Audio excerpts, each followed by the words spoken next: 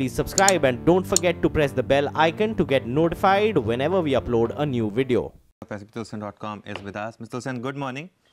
Your thoughts first on this construction ban. You reckon the Mumbai-based players could be impacted quite severely? See, Anuj, I think this is mainly the goof up between the two departments, Urban Development Department and Environment Department. And honestly, if you really ask me, probably I may sound a little optimistic, but I don't see that the ban will continue till next hearing on the 9th October, because if you see, the affidavit was to be filed in Supreme Court either by the Urban Development Department or by Environment Ministry.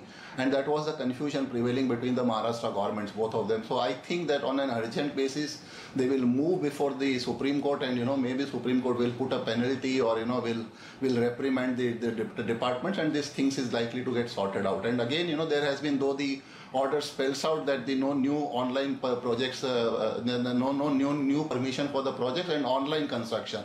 So that indicates that all the construction, whether it is a residential one of the private builder or of the government agencies, will going to get stopped. But if you recall, in March 18 only the Supreme Court has allowed for this new project sanction and all that for next 6 months. So yes, this should be taken as a temporary this one, but I am expecting the relief to come in next 1 week or so. Oh, 1 week. That's good to hear. Good morning, Mr. Tulsian. Now, of course, we have to move over to the auto sales numbers. I'll come to the positive numbers in a minute, the commercial vehicle sales. But the personal vehicle sales, Maruti, Hero Moto, TVS, what have you made of those numbers? Will the market worry or just leave it to Kerala? See, Lata, first let's take that the commercial vehicle segments are seen to be extremely good. Whether you take the Ashok Leyland or Eicher CV segment or maybe the Mahindra & Mahindra, again the commercial vehicle segment, whether heavy, light or medium commercial vehicle. So that is the respite, or that's a very positive news, because market has all along been apprehending that the things are going to be bad for CV segment as well. Come on the tractor sales, the July and August are always the lean months. So I'm not worried on that account. The August and the September and October are the bumper months. This time only because of the slight delay in monsoon and the festive season getting postponed by about maybe 15 to 20 days. Probably the best month of September up to October may spill over to November also. So we will be going to see the flattish kind of tractor sales from Mahindra & Mahindra, who have not yet declared the number. So I'm not worried for the escort sale. They have very much been online, and this lean period is coming to an end. So again, starting next month, we will be seeing very robust tractor sales numbers. Come on the PV sales. Yes, the things are looking flattish, and I don't know whether one can only attribute this flattish kind of performance for Karnataka flood, which definitely has contributed to the fall of the sales, because that kind of fall in sales has not been seen in the TVS motor sales. If you want to take a negative or maybe a flattish view on the two-wheeler segments, that they have not performed well. In fact, TVS motor has performed exceedingly well.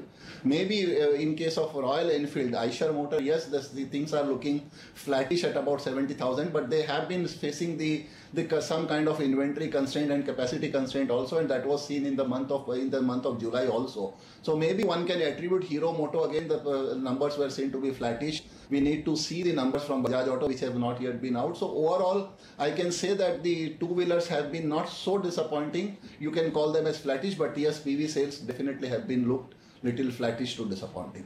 Okay, Mr. Tulsian, good morning. Yes Bank is now down 15% in one fortnight alone because of all these issues surrounding Rana Kapoor. Is this a good time to be buying the stock? Yes, Sonia. In fact, this is a good time. I don't know whether the things will really how long it will linger on. But on Friday, the corrections which you have seen, the extension having come to Rana Kapoor till further notice, that has not been received well by the market, which I don't read it so negative.